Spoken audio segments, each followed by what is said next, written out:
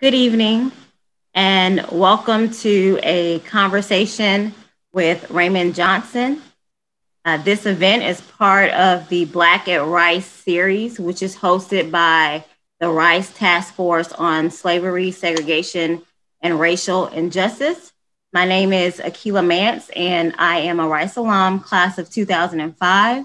I am joined here tonight also by Dr. Alex Bird, who is a Rice alum, class of 1990.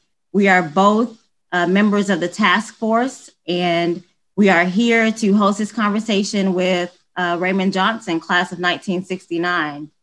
I will defer the introduction of our esteemed special guest this evening because that's what we're here to talk about.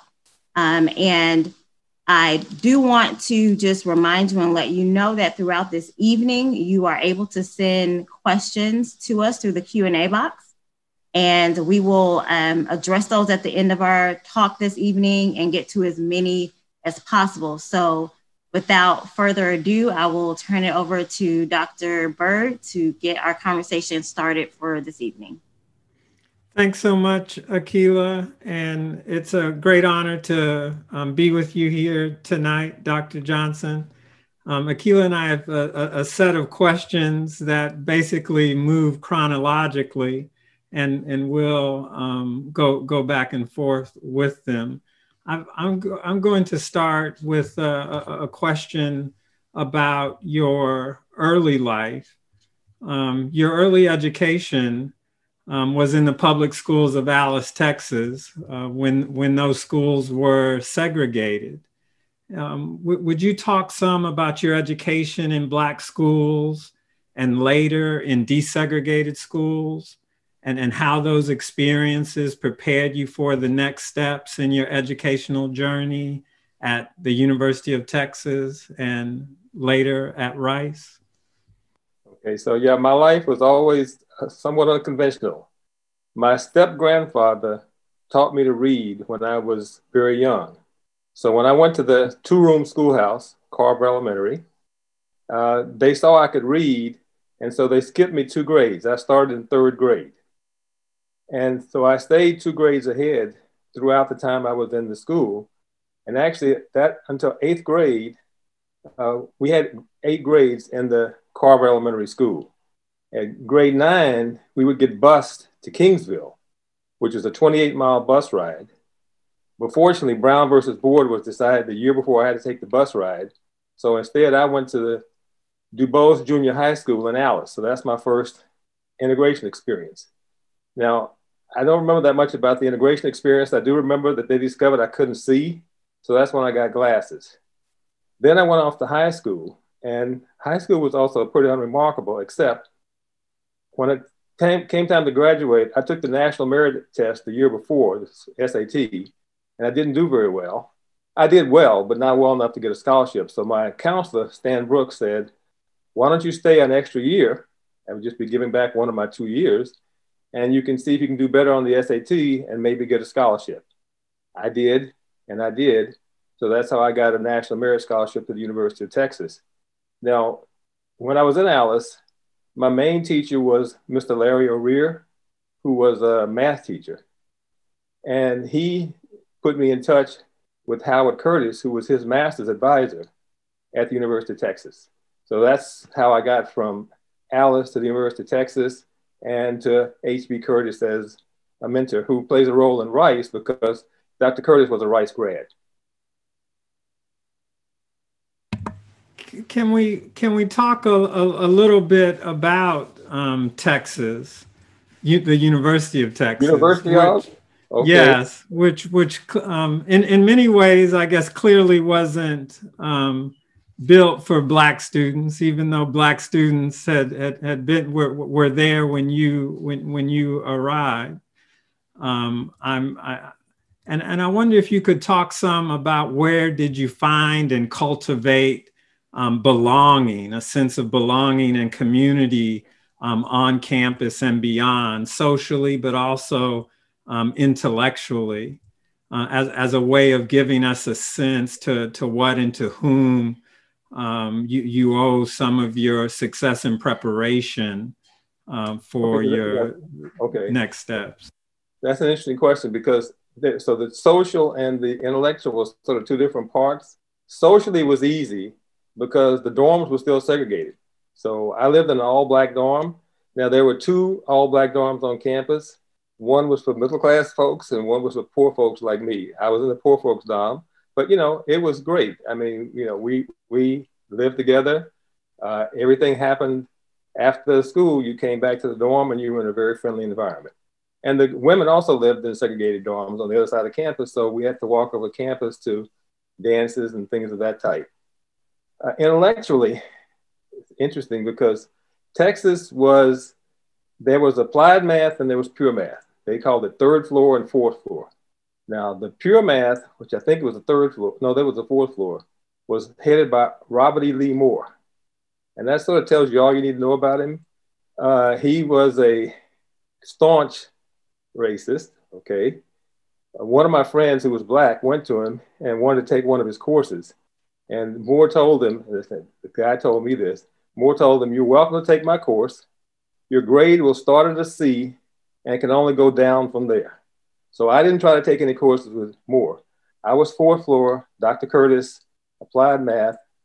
And, we sort of got forced together. I mean, most of Moore's students won the contest and did everything else at Texas. But the third floor group, and there was a young man named Gentry Lee. He and I, we competed in the contest, but of course we got beat. The Moore students always won. But, he and I, did have a very nice relationship when I was a student. So that's the intellectual side. The social side was easy because we were in an all-black dorm, in an all-black environment. Well, I know that there one of the recent questions about Texas is one of their classroom buildings was named after Dr. Moore. And they decided to change it. I was really surprised, but very pleased. Oh, and I should have mentioned also, so Dr. Curtis, he gave me a directed reading course for the first 2 years. I started taking classes and I took my first calculus was a reading course with him. And then I went into the regular courses at the university. And so, but then he would also guide me in terms of who I should take courses with and things like that. And then he was also the one who, first of all, was probably the first person that ever mentioned the word graduate school to me. And then after he told me about graduate school, he mentioned that Rice was planning to desegregate and that he was going to be coming to Rice as on a sabbatical. So he'd be there. And that was one of the main reasons I did decide to come to Rice. He was here. It's interesting, or it's something to keep in mind that during this age there are mentors. There are Black and white mentors in your life that are helping to lead you along. And you should bear some things in mind. Like, for example, if there's a very good documentary, which I forgot the name of, but it's on Jim Allison, who got the Nobel Prize in chemistry or medicine about 2 years ago. He's from Alice. I was in a class with his brother. And there's a film on PBS that talks about his life. He had a totally different experience with Mr. O'Rear. Mr. O'Rear was the head of the whole science program. Now, I was a math student. I was only taking math. But he was also the head of the science program. And Jim Allison went to him and said, he wanted to take a biology class. And would they be talking about evolution? And Mr. O'Rear told him not on his life would he ever be talking about evolution. He was a fundamentalist Christian. He didn't believe in evolution. He didn't teach evolution. Fortunately, there's no evolutionary theory for mathematics, and I was fine. But, I was just amazed at what a different experience we had with the same person. Dr. Johnson, you talked a little bit about your educational upbringing back in Alice. And, it's interesting. You came from an all-Black public school, which was legally mandated at the time. But Alex and I both have a similar background, him going to the esteemed Yates high school, and I went to Lithonia High School out in Georgia. But I wonder, in that experience, how important did you think it was to have teachers and educators who look like you to sort of build that foundation and support you and give you that confidence about being able to go on to a place like UT or Rice? Well, I mean, I don't think about it that much, but, I think it was actually critical because when I left Alice, I had no doubt that I could compete with anybody anywhere. And, I've always felt that all my life. And I met a lot of people who, when they finished their elementary school or high school experience, didn't have the same effect on them. So I was very lucky. The teachers, Ms. Dukes and Ms. Wilson, were very supportive. I mean, they decided to put this little kid who didn't know anything into third grade, which in a sense changed my life completely because that's what made it possible for me to get a scholarship and go to college. I couldn't have afforded it. My family definitely could not have afforded college. I needed a scholarship. Well, we're transitioning now from early life to a series of questions that Akilah has about your time at Rice. Okay, Akilah, I will warn you. I've already told Alex, I think what I knew and what was actually going on may be completely different things. I mean, I was a graduate student, okay? I was the point of the spear. I was not making any policy or making any decisions. And I've read, Russell Barnes gave me when I was visiting at Rice, a copy of the student's thesis about the decision to desegregate. And there were some people who were not very happy about me or about having a Black student on campus. We definitely will kind of get into all those different issues. I think, one question that you always hear when you talk to Rice alums is, why Rice? So, being from Texas, was Rice on your radar early on? And so you must remember, graduate school wasn't on my radar early on, okay? Nothing was on my radar until Dr. Curtis mentioned it. So no, I wasn't even aware of Rice as far as I recall, because I wasn't aware of anything after. I mean, first you had to graduate. And so my job was to graduate first, and then I learned about Rice. A friend of mine named Howard Jefferson, I don't recall, but I got an invitation to come visit Rice. And so this friend, Howard Jefferson, was looking for a job in Houston. So we drove down to Houston. I remember just a long drive. And then I don't remember a thing about visiting Rice, but I do remember the party at TSU the evening after the visit because it was very noisy and very smoky, but it was very nice. And then we went back to Austin and I decided to come to Rice. So I did visit, but I don't remember the visit at all. so when you were at UT and considering grad school at that time, did you have your mind set on coming to Rice, or were you still considering a couple of other options? So I did consider other options very briefly. I mean, to me, the decisive fact was the fact that Dr. Curtis was going to be here. I felt like having somebody that I knew, at least available to talk to would be helpful. I remember considering the University of Chicago. I remember being a little concerned because I had Alice to Austin, and then Austin to Chicago was a bit of a big leap. So I thought Austin to Houston was probably more manageable than Austin to Chicago. So I believe you mentioned a little bit earlier that, was it Dr. Curtis who informed you that Rice was intending to desegregate? Yes. Kind of based on what you had heard from him at the time, did you feel like Rice was, ready and willing and going to be open and welcoming when you first got here? Since he suggested it, I guess I didn't think very much about it. I mean, I thought he knew me very well. And of course, I thought he knew Rice very well because he had been a student here. So I just really didn't have any questions. And after I did the campus visit, Again, I don't remember the visit at all, but I remember being convinced, okay, I should do this. This is definitely something worth doing. So when you arrived at Rice, at that point, the board has already passed its resolution to desegregate. Is that correct by the time you got here? As I understand it, yes. Okay. And so when you arrived here on campus, what was sort of your first impression of the math department and where you were going to spend the next, few years? So you have to understand the context. Remember, I came from the University of Texas, which Heman Sweat had to sue to get into. So I was coming to a university that had chosen to desegregate. Now, I didn't know all the reasons. I mean, I've learned that later, but that's one big difference. Second thing, remember, I was in a segregated dorm at the University of Texas. When I came to Rice, the first years were given a room in a dorm on campus, and we were studying math. We were going to take a reading course in analysis that was going to be taught by one who was going to be supervised by one of the Rice professors. So here's the second big change.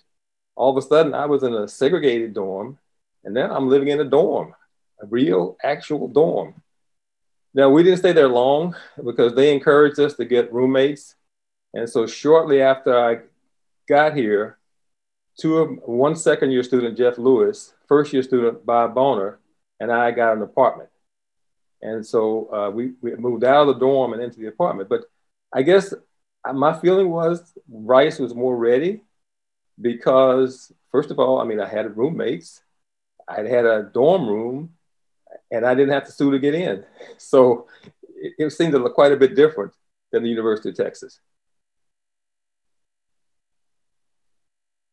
Now you had, spent a lot of your time being one of the first already up to that point, being one of the only, kind of along the way. When you came into the math department at Rice, being, the only student of color at the time, did that feel isolating at all? Or were you, I know math brains get to math and a lot of times you can just focus on the academics, but how did that feel? Well, okay, so yeah, I will mention a small story which has been in my mind for some reason that I don't know. Okay, but Hank Aaron, who holds the record for home runs, when he was a minor league player in Mobile, he was batting, and the catcher was trying to get on his nerves, and so he told him, "Hey, Hank, you notice your label's not up, and you're supposed to hold the label up because then you won't break the bat when you hit it." And Hank Aaron was supposed to look down at him and said, "I didn't come here to read." And so I guess that's how I felt about Rice. I came to study, but the math department was a very congenial place. I mean, every time I would go to Sammy's, it would usually be with a group. We played touch football together, not very well, but we tried. We had actually a very good football player who wouldn't play with us. Now, that's not because we were so good. It was because I think his contract in the NFL wouldn't let him, Frank Ryan. But the math, I wasn't on campus. I was in the math department, and the math department was very welcoming, very friendly, and just a wonderful place to be.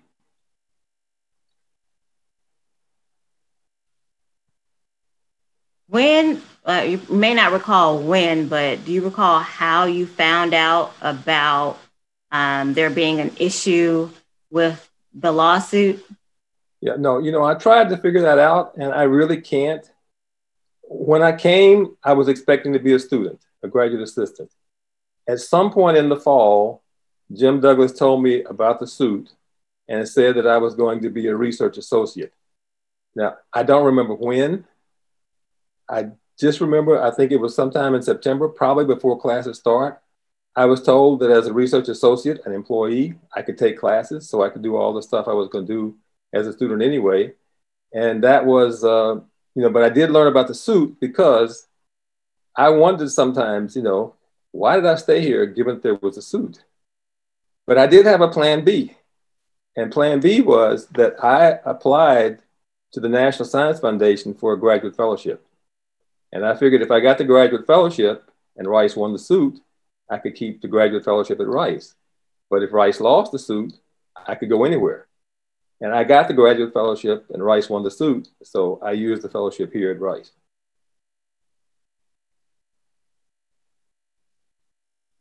You know, we've had this conversation a little bit before about the lawsuit, and I wonder from just a personal perspective, how did it feel to sort of have, you know, this your next level of your career starting, you're excited to be here, you believe that Rice is ready and willing to have you there, and then to have a, you know, a group of alumni for whatever reasons say we don't think he should be here. You know, what was that like? So I guess the thing is, you must remember, again, I came from the University of Texas, so I wasn't surprised. I mean, I guess I sort of felt like this was par for the course.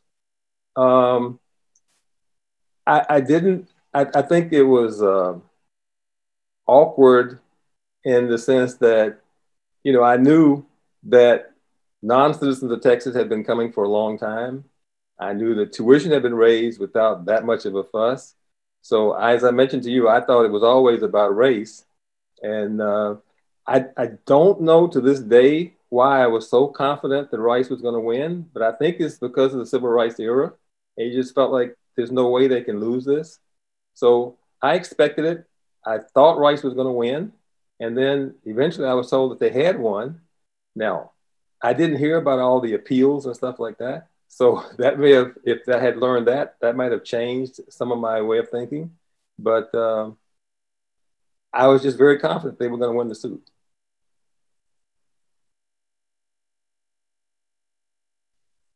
So there are actually two letters that I have heard about, I've read, that appear to be from you to President Pitzer at the time about certain issues that were going on. And I wanted to ask you about those. The first one, which sort of, I guess, talked to the president about, you know, what are you going to do to prepare for the two undergraduate students, African-American students who were going to come the year after you. And so I wonder, you know, kind of what was going through your mind there, even if you don't remember the details around it.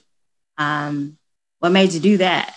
Yeah, you know, I don't remember the details around it. My son has copies of, you know, some earlier drafts of the letters. I have to think that probably my wife had something to do with it. She was, I mean, okay, so I came in 63. I met her in 64. We got married in 65. And I don't know when the letters were written, for one thing, but I do know that she had gone to a tea that Mrs. Pitzer had for, again, I don't know if it was faculty and graduate students or just for graduate students, but there was a tea. And she had an okay experience. It wasn't that bad. But, you know, I wouldn't be surprised if after that, seeing herself as the only person in the room, she suggested that we might write a letter and see what they were going to do about getting some more of us around. But other than that, I don't remember the details. So I am so encouraged to hear some of this because Caleb McDaniel and I, who host a weekly webinar, a document talk about some of the work of the task force on slavery, segregation, and racial injustice, have puzzled over an earlier letter that you wrote to the president right after the appeal had basically been settled.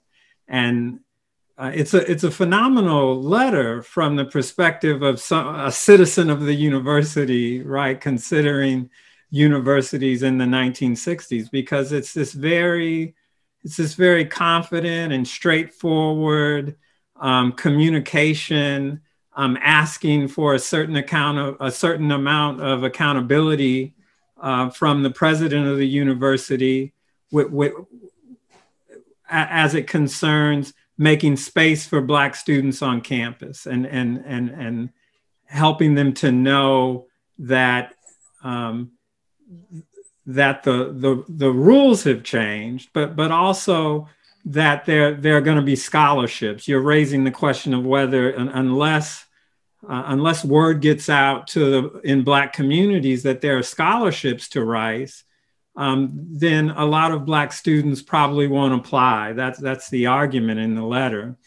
And you're, in the way that people used to type letters, your initials are on the bottom as the writer of the letter, but then there are three other initials as the typist.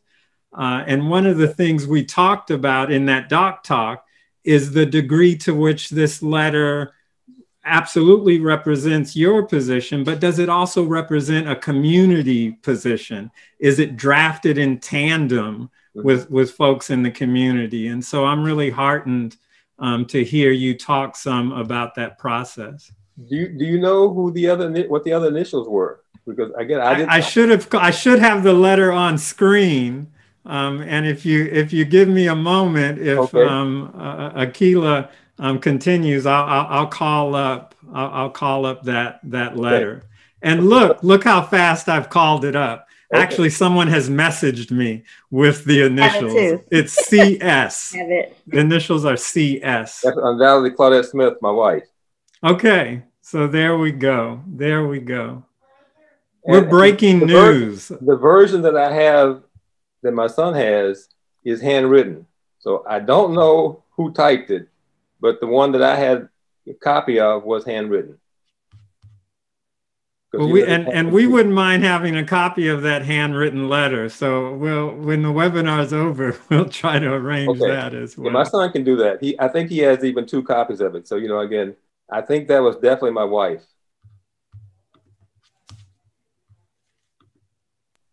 So looking in that letter, there are a few things that stood out, and this is sort of the second one that we do have the copy of, which talks a little bit more about, I guess the nice way to say it is a little bit of calling Rice out in the sense of, on one hand, being proactive and yes, initiating the lawsuit and, welcoming you here to campus. But on the other hand, I believe at the same time you addressed them not really wanting to publicize your admission, and then, sort of going back and telling students not to invite a Black student to Rondelay. I believe you also mentioned them not really trying to talk about or publicize a scheduled visit of NAACP leader and civil rights activist Roy Wilkins. And so there was a lot of sort of talk about, hey, are you all talking out of both sides of your mouth? Yes. Again, I don't remember the second letter. I'm not sure. Maybe my son has copies of the first 2 letters, but I think everything is informed by my experience at Texas. Okay. We had not been welcomed to Texas. And I guess I probably had bigger hopes at Rice that we were going to be welcomed. The suit was the first indication that, well, it's not exactly going to go like you thought. It's going to be more like Texas. And so if I had to guess, it was just reflecting on how it had started like it was going in one direction, but it really looked like we were going in the same direction as Texas. It's interesting in sort of rereading that and talking to you here this evening. I see your letters and, the conversations that you're having with administration, advocating for not only yourself, but other students of color to come. And it makes me think about our current students as well, who are engaged in this sort of same conversation of, expressing their voice, their opinions to administration and to the rights community as a whole, based on their lived experience. Do you have any maybe words of advice or encouragement for those students who are also just trying to find a way to express their concerns while at Rice? No, I think they should do exactly what I do. You use your experience as the basis for what you see in front of you and, what you think should happen. And then you speak on the basis of that. I mean, I had a unfortunately, a good experience at Texas in some ways, but a very bad experience in other ways. And I was really concerned that Rice was not prepared for the Black students who were going to come, and they were going to have the same kind of experience at Rice that I had at Texas. Well, and that concern that is evident in your early letters is also, I just want everyone to know that it remains quite evident in communications with you now, and how careful that you ask all of us to be who are talking about the first Black students at Rice, to make sure and speak of them in plural, regardless of what year any student came. And I take that advice that you give us very seriously, that you want us to consider the undergraduate students and your arrival at the university as one of a piece, as a community of folks who arrive in short order and should be treated together as we're considering the Black experience. Yes, exactly. Can I say, because I mean, one of the things that I thought they had a much more difficult time than I did. They were living on campus, they were living in the dorms, and I hope they had a good experience. I was in Third Ward, I was in the Black community. I was at Rice, 8 o'clock in the morning till 5 o'clock in the evening, and then I was in Third Ward. And so, you know, it was just, I was in a supportive environment by night, by day. I was on campus. I was in a supportive environment because I was in the math department. But, you know, I really think the only difference between me and the first two undergraduates is that they were in the dorms, and I have no idea what they went through in the dorms.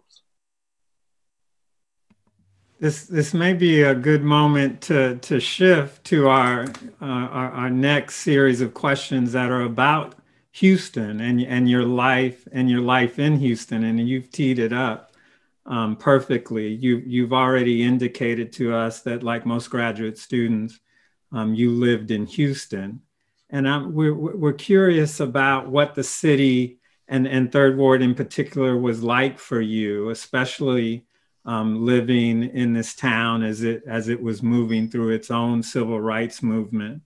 We know that Black community was important to you and Alice, and at the University of Texas.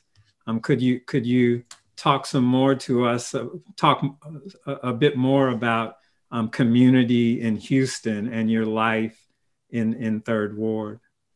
So I'll start by saying a very good word about my two roommates. So, you know, they were roommates for a very short period of time, Bob Bonner and Jeff Lewis. I'm still in touch with Jeff. Bob died, unfortunately, a few years ago. But, you know, if it wasn't for Jeff, I might very well have left Rice.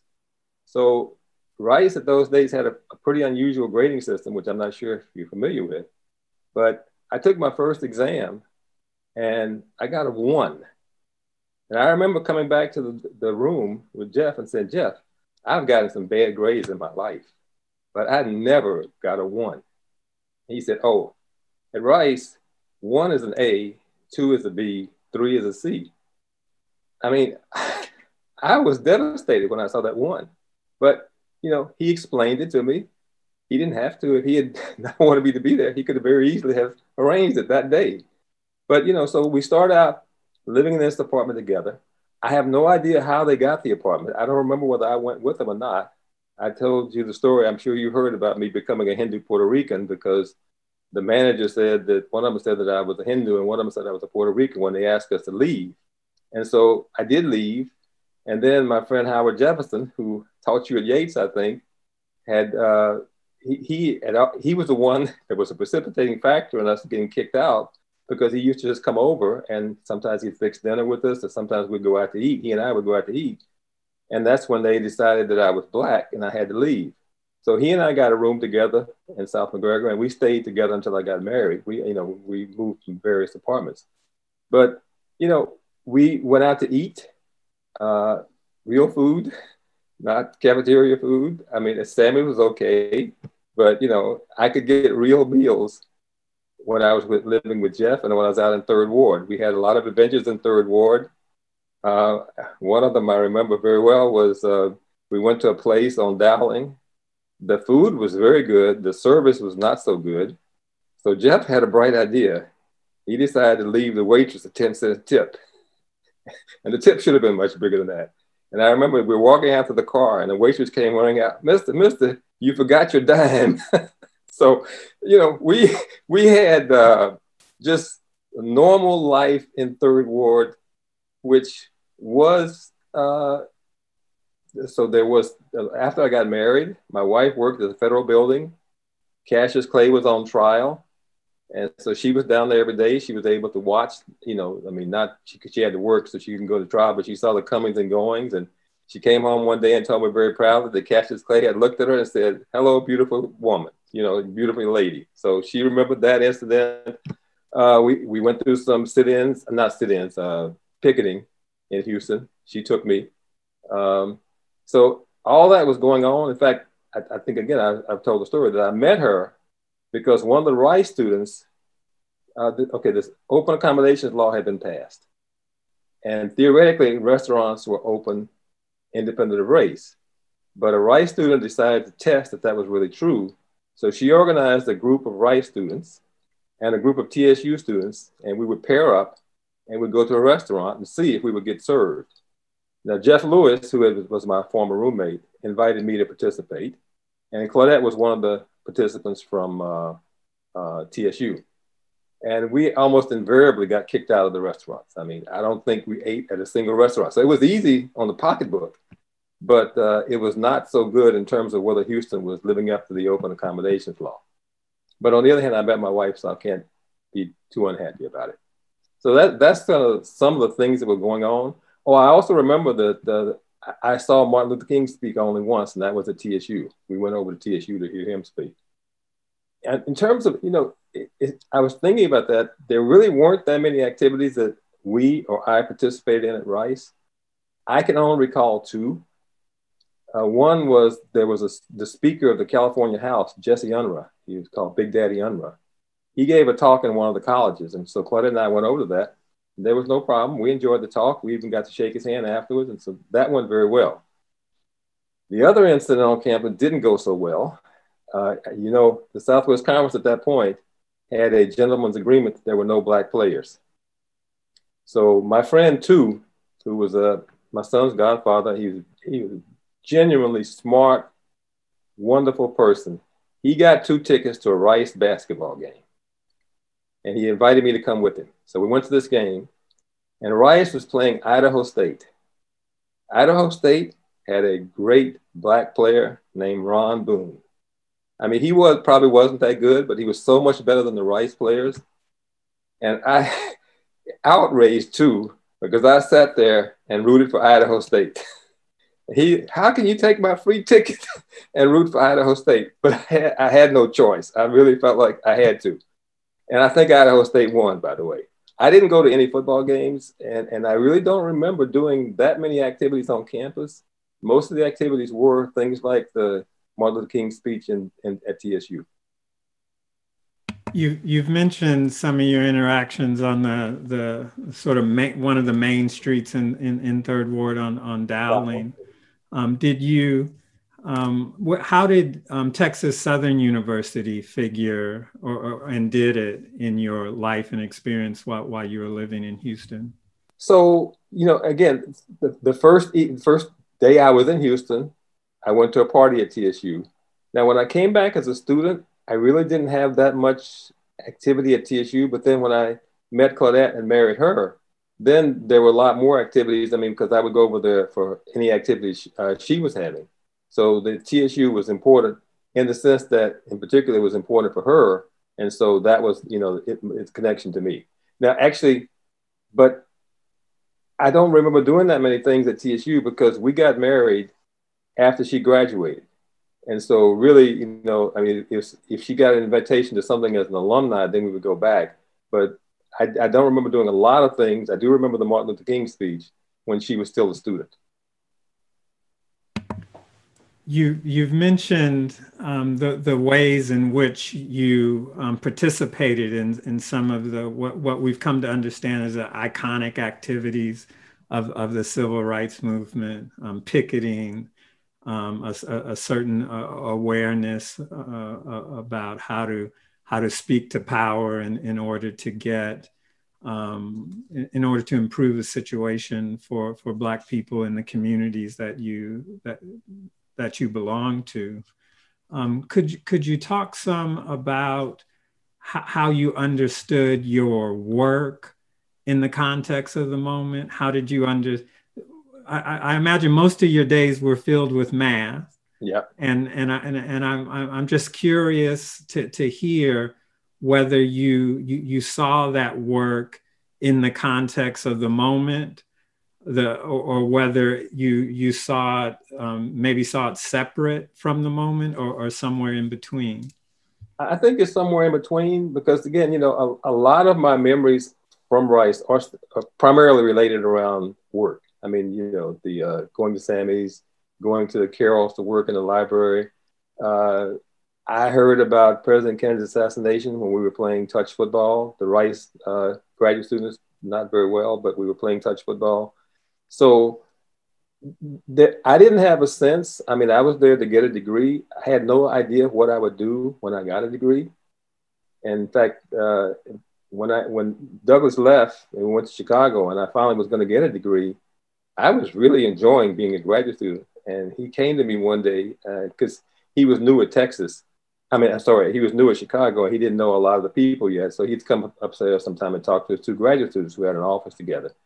And he came to me one time and said, don't you think you should graduate?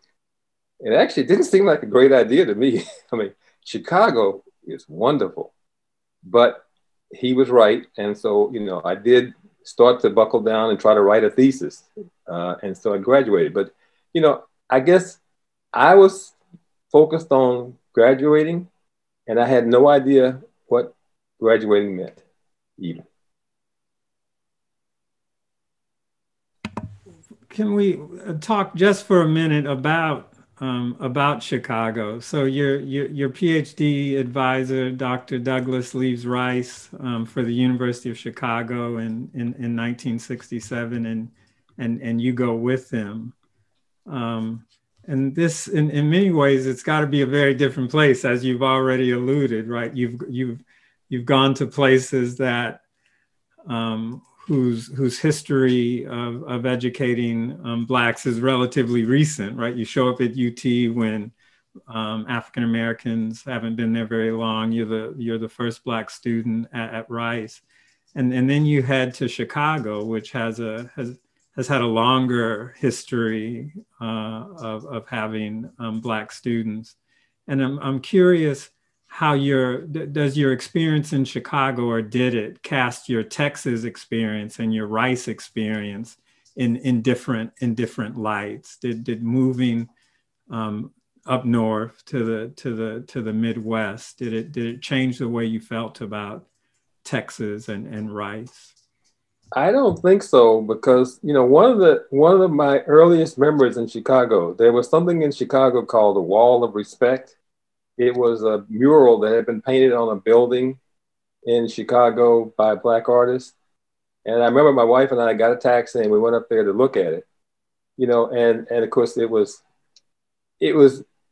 awesome to see it. I mean, we took some pictures of it. And I remember the taxi driver telling us, you really shouldn't be in this neighborhood, you know. And so, you know, we got in the taxi and we went back to the university, to the dorm at the University of Chicago. I guess I was just a visitor in Chicago. The math department was my home. I mentioned Douglas he got another graduate student named Harold Meyer, and he and I shared an office together. So, you know, it didn't really, because to me, it was a lot like Rice in the sense that I'm in the math department, and the only difference is I can go out and go to a restaurant if I can afford it. I can do anything that normal people can do without thinking about it. I mean, I was still in the ghetto, by the way, because the south side of Chicago, just our apartment was just on the edge of it. But, you know, the university was buying up all the properties. And so there weren't that many Black people around us. Everybody was being bought up and they were being converted into university buildings. So I guess I was less in the Black community in Chicago, but on the other hand, I had more freedom. And my wife had a very good job downtown. We had a subway that we could use, which we didn't have in Houston. We didn't have a car in Houston or in Chicago, but it was a lot easier to get around Chicago. So Chicago was wonderful. I guess I didn't think of Houston as not being wonderful. It was just that it was different. Thanks for that. I think one of the things that's becoming clear is that a graduate student experience is a quite particular, has particular kind of demands, and is a certain kind of life. Yeah, I mean, it really is a closed environment. You know, the math department at Rice typically had 5 or 6 students a year. So you're talking about a very small number of students. Now, I have to mention that, because one of the things that I do find the most remarkable is not that I was the first African-American to get a PhD from Rice in math. It's that I was the last African-American to get a PhD from Rice in math. And this has been over 50 years. I think it's understandable when you look at it, because Jim Douglas was an applied mathematician, and the CAM, Center for Computational and Applied Mathematics, has had a lot of African-American students. So if I had been a current student, I probably would have been a CAM student, and then it probably makes more sense. But at the time, there was just this one math department. And so I was in the math department. I have no idea. I've often wondered why Jim left, why he decided to give up on Rice. Shortly before, well, you know, Alex, graduate students have this particular kind of sense of humor. And Rice was primarily a place with analysis and applied math. And they didn't have much algebra. So they finally hired an algebraist about a year before I graduated, named Eldon Dyer from the University of Chicago. And he was driving to Rice, and he had an automobile accident in Tulsa and was killed. And so the graduate students immediately said, the closest Rice ever came to an algebraist was Tulsa. That's the kind of way you thought about stuff like that. But you know, it's different. It's a unique kind of experience because it's such a closed cocoon, and you live in it all the time. You've given us 2 ways to look at a very important question, and pressing, right? This issue of being the first and the last Black PhD student in the math department is something that I think we all need to. Successful. I don't know if there have been any other students. I'm the last one to get a PhD. Okay. It's something to sit with, and I hope we all sit with it for a while and look at it as well in given the explanation. Like you've also said, there's a way to understand it, but it doesn't, I don't think it makes it any less pressing. And you must remember that when I came back as a faculty member, I mean, I was on the graduate committee, and so I did work very hard to try to see if we could find, you know, an African-American student for the mathematics department. I mean, I was in the math department, not in CAM. And, you know, we came close, but again, the small class size, in fact, there's only 5 or 6 positions every year. And then I wasn't in a position to sort of go out and cultivate the students, you know, to make sure they got the preparation that they wanted for a Rice student, and that the students would be someone who would be interested in Rice. So I don't know what happened, like I said, and I don't know why Jim Douglas decided to leave. I sometimes think that perhaps it was the fact that there was going to be this applied math department, and I don't know if he agreed with it or not. That's above my pay grade, but it is a fact. I find it very curious.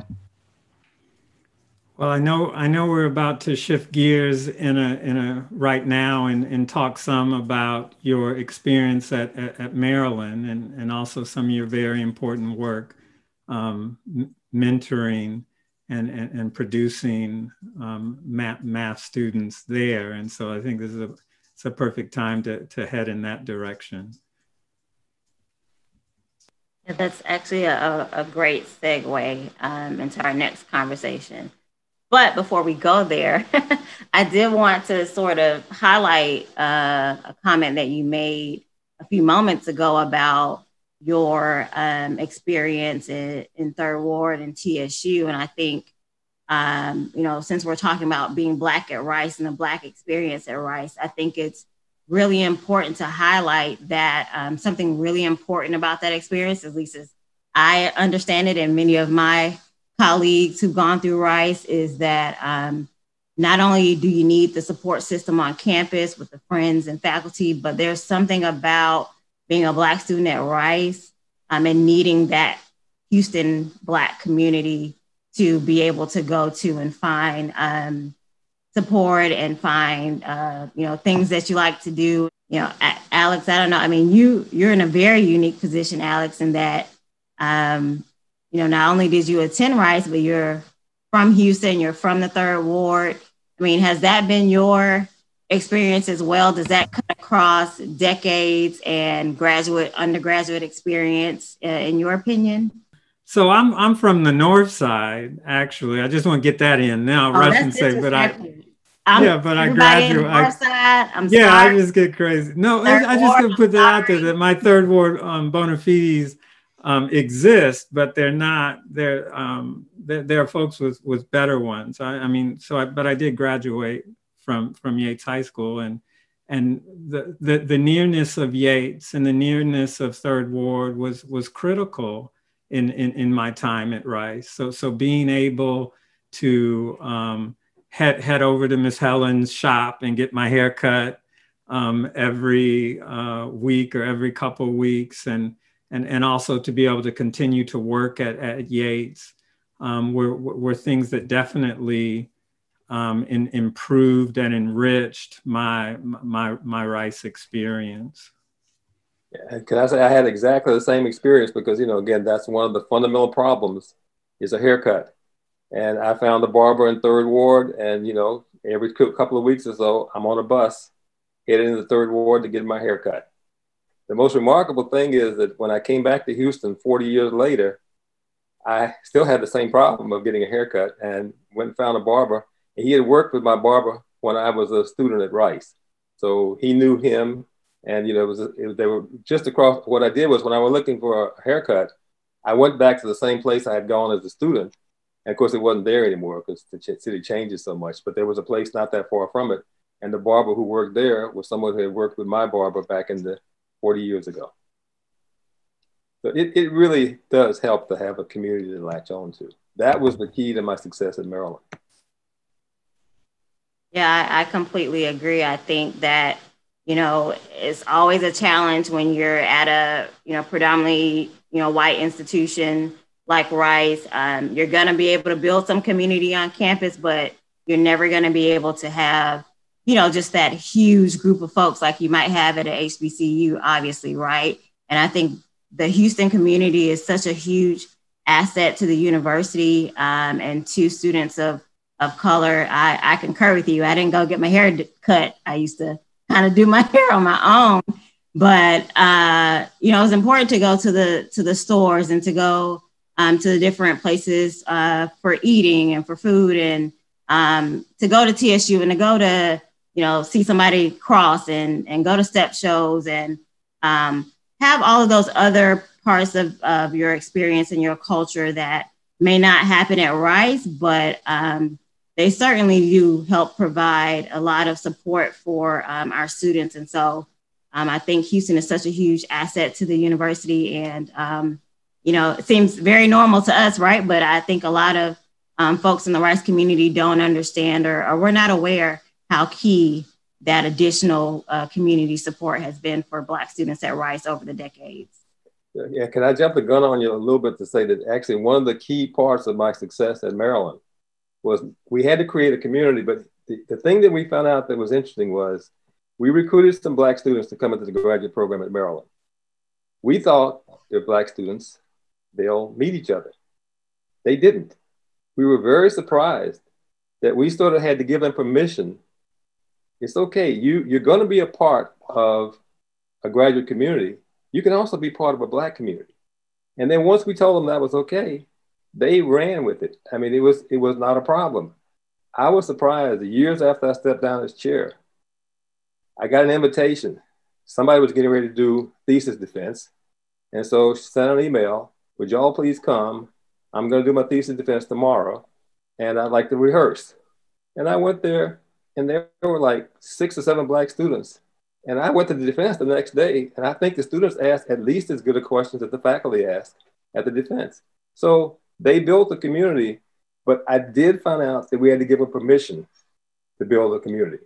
They knew they needed to fit into this white community. That was given. They didn't realize that if there are enough of you, you can also build your own community. And when we gave them permission to do that, they did it magnificently. Well, and I will want to add before we move on to the next phase of questioning that we're on our way to having a larger community of African American PhD graduates from the math department.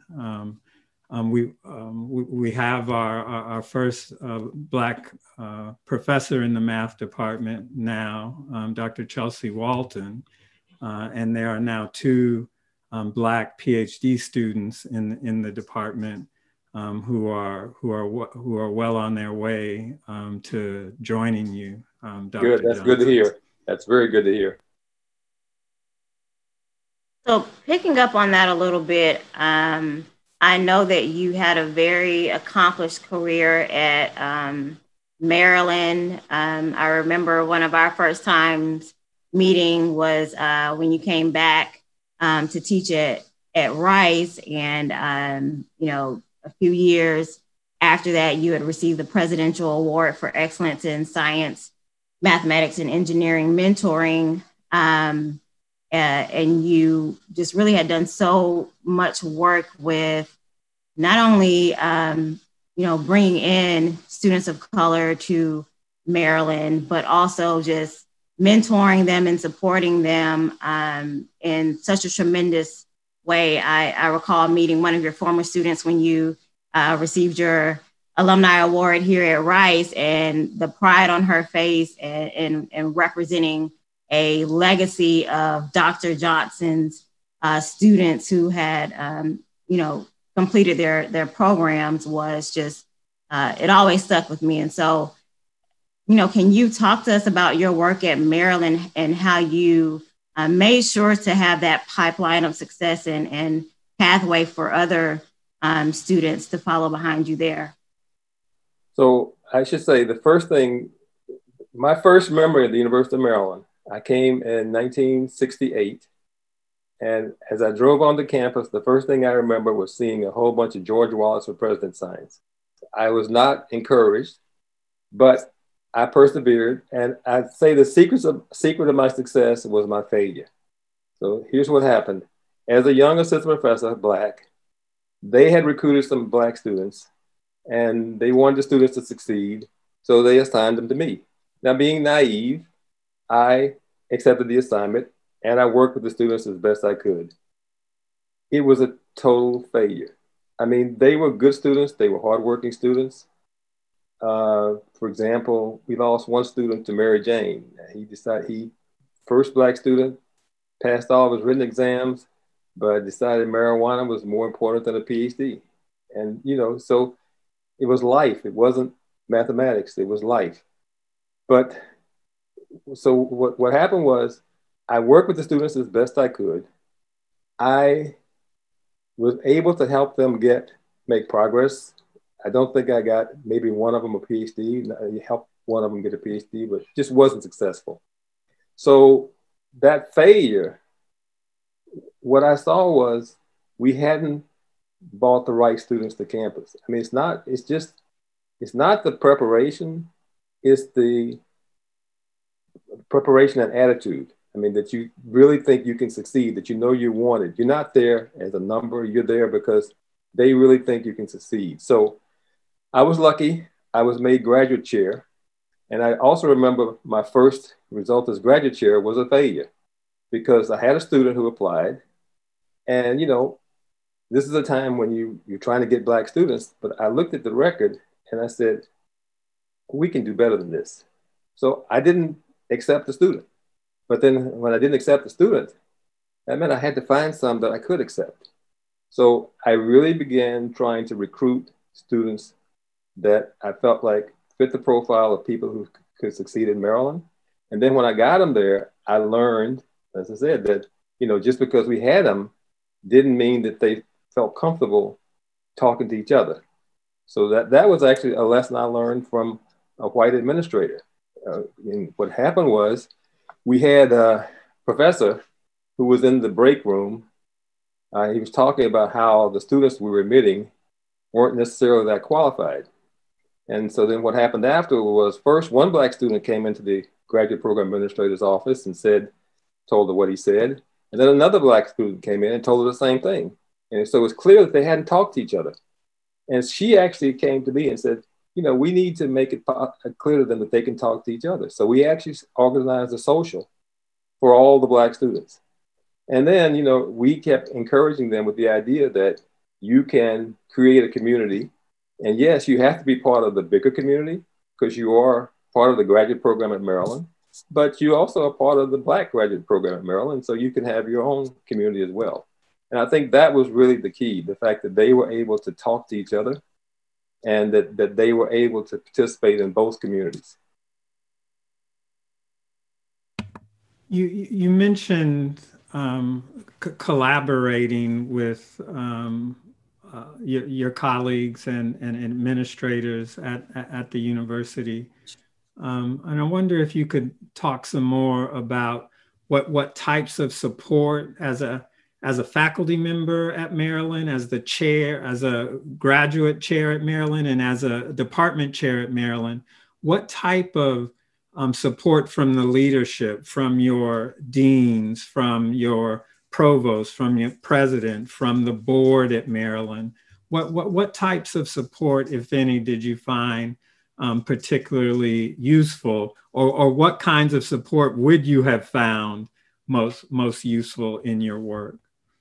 So I think that the short answer is no support. I mean, I was very lucky at some point in my life. I met a very wise man named James Rosser, who was the president of Cal State Los Angeles. And one of the things he said was, everybody goes after NSF funding. And NSF at that time's budget was $3 billion. He said, but the universities are spending $3 trillion. We should be going after the university. And I learned from that the resources are there in the university. And so a lot of the students that we recruited, I recruited with university funds. Now I had help because the chairman of the math department, the first student I recruited who was really, really good, outstanding from Spelman. And I remember we had this ABC ranking scale, the standard ABC ranking scale. She came back from our graduate committee in the math department, rated as a C. She would not get an assistantship. So I went to the chairman, who's white, and I said, Nelson, they got this all wrong. This is one of the best students I've ever seen, and they gave her a C. He said, send it over to the fellowship committee. We have more experience. We have access to a broader pool. Let's see how she does in the fellowship committee. Send it over to the fellowship committee. Of course, he's got warning. He knows how good she is. She came back with an A. And suddenly the math department decided that she was an A. And the math department gave her an assistantship. A fellowship. Sorry, not an assistantship, a fellowship. You just run into these little things like that all the time. I had another student. So this was a student who was a graduate student from Spelman. Now we've had very good success with Spelman.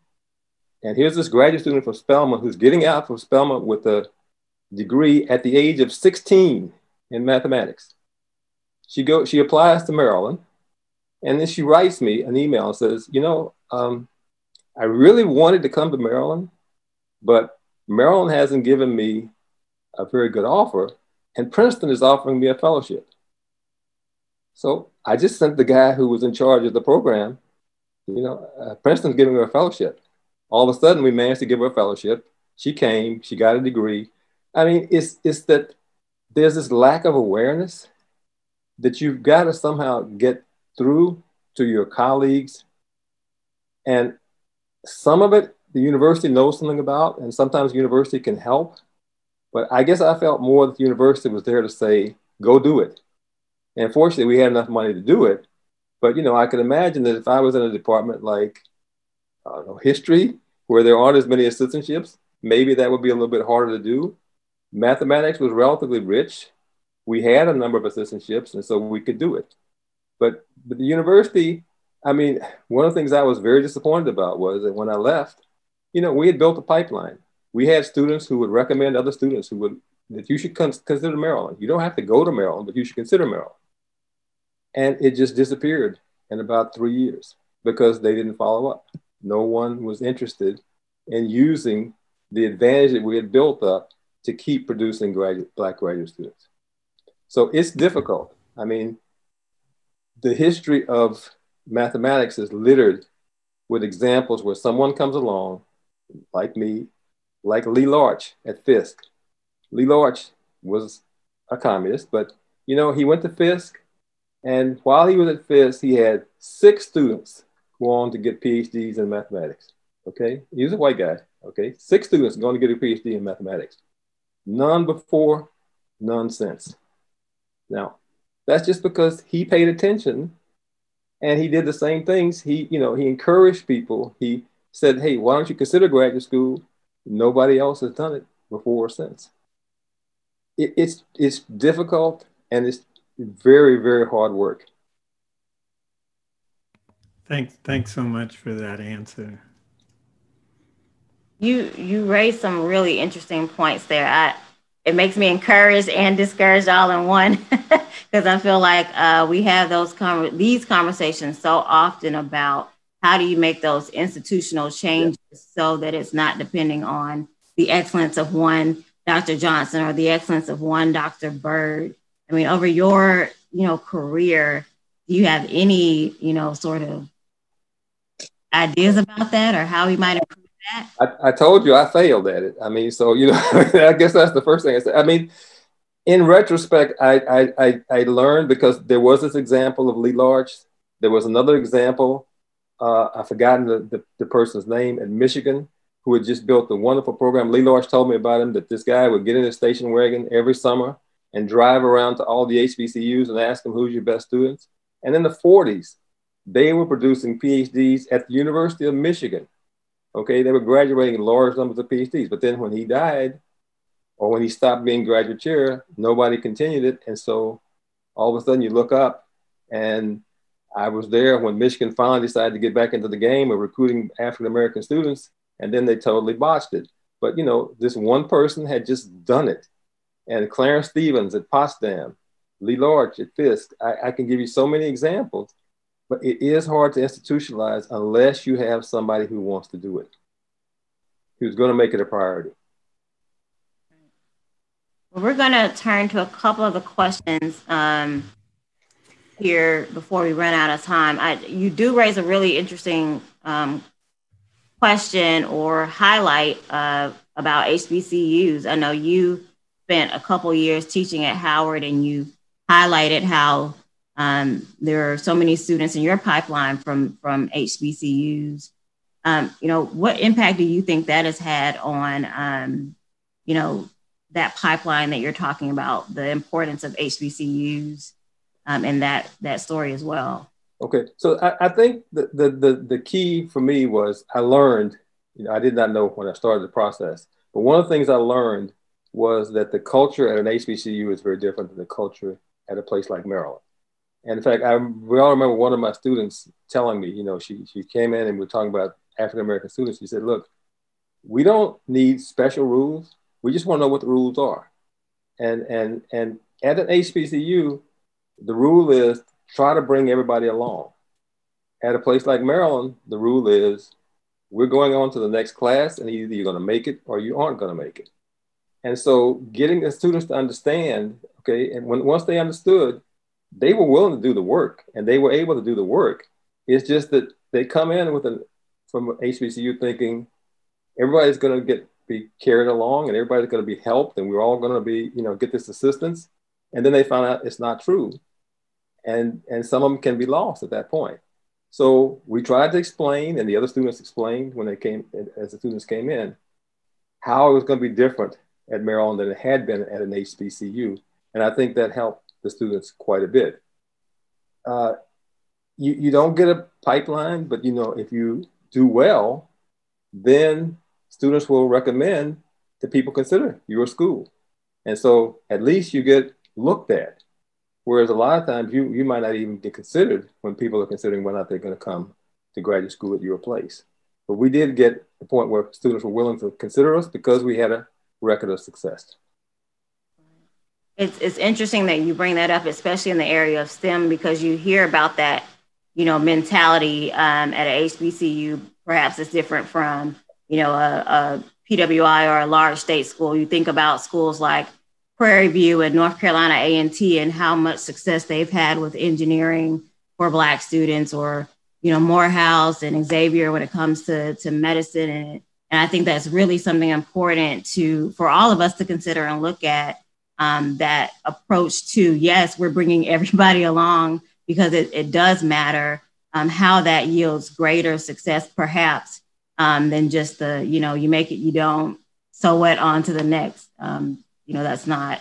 And you have to understand the downside of that. The downside of bringing everybody along is, and this, I had a colleague who had great frustration with this. I mean, but, you know, I think you can manage it, but it is a downside.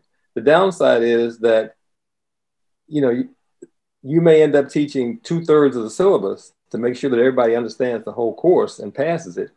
But then when you go to the next course, you're missing 1/3 of what you need for the next course. And so that's the balance that has to be struck. And I don't think we get it right at the predominantly white institutions. I think we're probably a little bit too cavalier because there's always another student. But, you know, you do have to make sure somehow that you cover enough of the material that you don't put them at a disadvantage when they go into the next class. Right, right. And that actually, you know, kind of lends itself to one of the questions we have in our Q&A, which is, did you ever consider attending an HBCU instead of UT and Rice?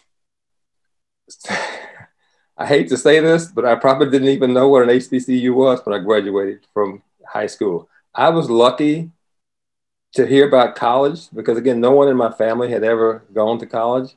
So I'm afraid my knowledge of the world was extremely limited when I left Alice. So the answer is no, but only because I didn't know of any. Well, Dr. Walton, who I've introduced a little earlier, has a question. First, she wants to. Yeah, I know her. I've met her, I think, at least once. And she wants to, you know, when you talked about how difficult it is to building a pipeline is one thing, maintaining a pipeline is another thing, and you spoke briefly about that in some ways you felt you had failed because the pipeline wasn't maintained, and of course she wants to chime in with the comment that you certainly did not fail at this when she looks back at her career and the ways in which her professional development interacts and intersects with the development of students that you produced and helped produce at Maryland. And they've really helped her as peer mentors, which also leads to a question from her that I think comes from your mention of how successful y'all seem to have been at Maryland with Spelman. She wants to know your thoughts on collaborative mentoring across institutions in graduate school, I think. We didn't have any money to do anything like that, but I think it can be very valuable in the sense that, you know, the students, the issue is connection, okay? I mean, when you have a Maryland and you've got 10 students, then they can build connections among themselves. I mean, they can talk to each other. They can, you know, they'll find a community. They'll do all that kind of thing. But what if you have one student? It's very difficult. And the student is alone, isolated.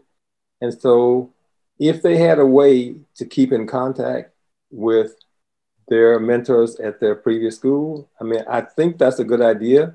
I know Michigan wanted to try to do that when they tried the second time, but you know, things didn't go so well for Michigan the second time, and so I don't know if they managed to get anything like that going. It's a good idea. It's expensive, perhaps, and not so easy. I mean, you can do it with email, but the question is, you know, is that really a good kind of mentoring arrangement when you're just, on the other end of an email chain.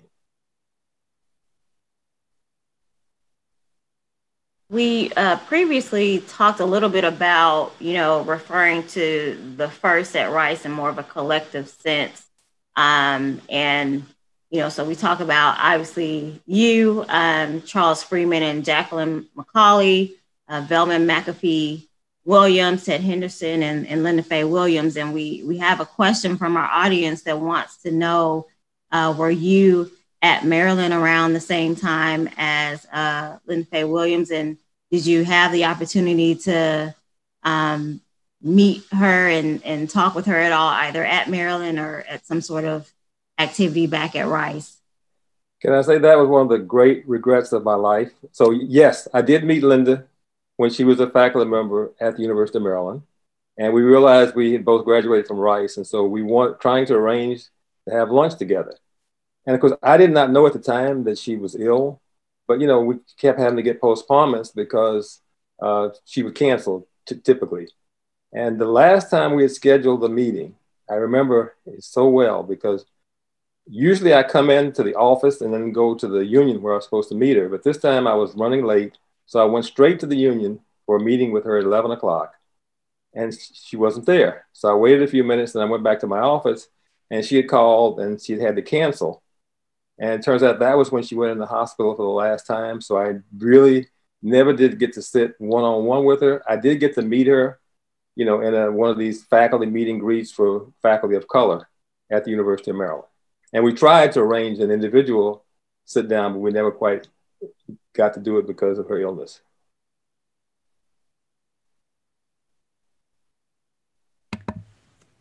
We're approaching the end, so we want to make a last call for questions.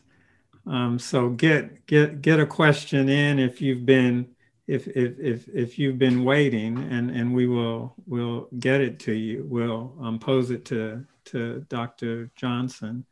And as we wait, but before we start winding up, I do want to allow the opportunity for Dr. Johnson to say anything about his experience that he perhaps wishes that we had elicited with a question, but didn't. Well, if there's something you want to I won't do that, but I guess I had thought about this whole question in the context of Willie's statue, and so the question that I had in my mind was, what was my relationship with Willie's statue?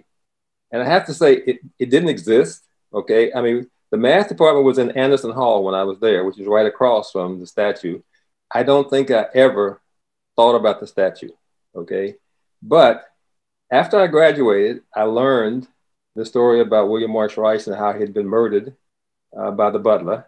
So that was kind of fascinating. And then I remember I heard the story about the students turning the statue.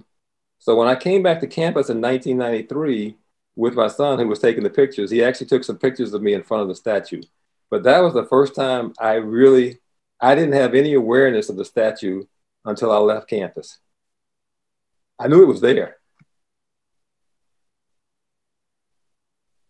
I think that may actually tie into sort of the last two questions we have. Well, first and foremost, I don't know if anyone from Alice ever attended Rice. I don't know if you've heard of that. I don't know of anyone from Alice who attended Rice. I do know that there was a Rice high school graduate who got his Ph.D. from Yale shortly before I went off to Rice. That's all I know. And as I mentioned, Jim Allison, who got his high school degree at Rice, won a Nobel Prize in medicine. I knew his brother. His brother was a classmate of mine, but I did not know Jim Allison.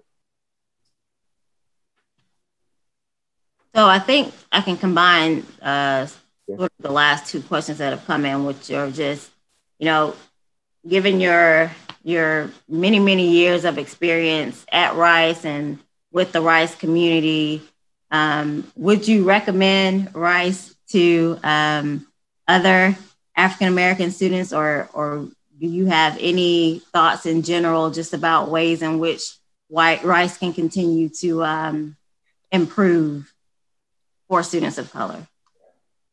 So, again, I was in a very unusual position in the sense of being basically alone, and no other supporting network around me in that sense. But I guess my feeling is my experience at Rice was so good. I met my wife there. I still have contacts with almost all of my classmates. I mean, I know many of the classmates. I've seen Jeff Lewis, who announces for wheelchair basketball. I saw him a couple of years ago when I was in Houston. When my good friend CC2 died, I contacted a lot of the classmates, and my son went up to the funeral and read the sentiments from the classmates. So I think I had such a wonderful experience at Rice that I really have to recommend it very highly for anybody else. Even though it was only me, it was just such a nice, welcoming environment. And I hope that Rice still strive to produce the same kind of welcoming environment for undergraduate students, particularly students of color. I don't know if one of our participants has a specific question about a group of Black student demands that were issued last year. I don't know if you're familiar with those, but if you are, the participant wanted to know your thoughts on those. No, I'm afraid I'm not familiar with it. I think I told you when we were first talking about this that I have a very conflicted relationship with William Morris Rice, because I did learn about the fact that, he owned slaves and things like that. I've watched a couple of the doc talks and I've watched some of the discussion. But I just really have not kept up with what the demands were. So I guess I don't think I feel confident to answer it. Right now, Keela and I are doing that thing where we're not in the same room, but we're trying to look at each other and read each other's eyes to see how much time we have left and whether it's time to wind up. And I think it's probably time to wind. There you go. Okay, I think we've reached the time in Zoom where we'll just give hand signals. We'll just come straight out. So Dr. Johnson, again, just a great honor to spend this time with you. We really appreciate your continuing to come back to Rice and to give to Rice in the manifold ways that you have and are. So please accept the thanks of our entire community for taking a large step in opening up this university so that Rice could begin to take steps toward achieving its greatest potential, and while doing that, also to help students to do the same, and to never see that journey as completed, but to continuously rededicate ourselves to it, and hearing from you and hearing your story is just a powerful reminder of why we must be committed to this work. Thank you. I mean, I really owe a lot to Rice, and in particular to the classmates who, accepted me at Rice and made it much easier than it could have been under other circumstances. So to our attendees, I want to thank you, all of you, for joining us as well. This is not quite the end of our programming for the semester. We have one more event for 2020, and that will take place on Friday, December 4th at 12 p.m. Central Time, where we'll have our last doc talk of the year. And that's where Dr. McDaniel and I discuss research from the task force. And on Friday, you should really come. You should set an alarm now on your iPhone for Friday, because we'll be hearing from a group of student researchers with the university's racial geography project, from a unit of that project that is focused on the land and labor at the university. So please tune in to that. It's a live webinar. As I've said, it starts at 12 p.m. noon Central Time. And to get the link to that webinar, please just go to our website, which is taskforce.rice.edu. That's taskforce.rice.edu. And we'll also, over the break, be uploading a few more episodes of our Doc Talk podcast, which are based on those webinars. So if you don't have time to visit with us on Fridays at noon, you can just go to the task force website and get the links to those webinars as they're produced as podcasts, but with added value because Kate Cawley from the Association of Rice Alumni joins us in those podcasts to debrief the week's conversation. Thanks so much for all of you who have come tonight and who have been with us on this journey, the public part of our journey this year. I think Akilah told me I was closing, but I think, and that's part of the close, but I'll pitch it back to her to really close us out for the evening. Thank you, Dr. Bird. That is not what we agreed to, but it's okay. Just kidding. But again, thank you all so much for attending, and please continue to keep going to the task force website. There are so many resources there, not only recordings of these sessions and the podcast that Dr. Bird just talked about, but also a lot of the historical information that our students and faculty researchers are putting together relating to these topics. They're being documented there, they're being linked there, all from that same website. So please continue to follow that over the next several months. And again, thank you all so much for attending. And after you attend the Doc Talks on Friday, please have a happy and safe holiday season. Thank you all.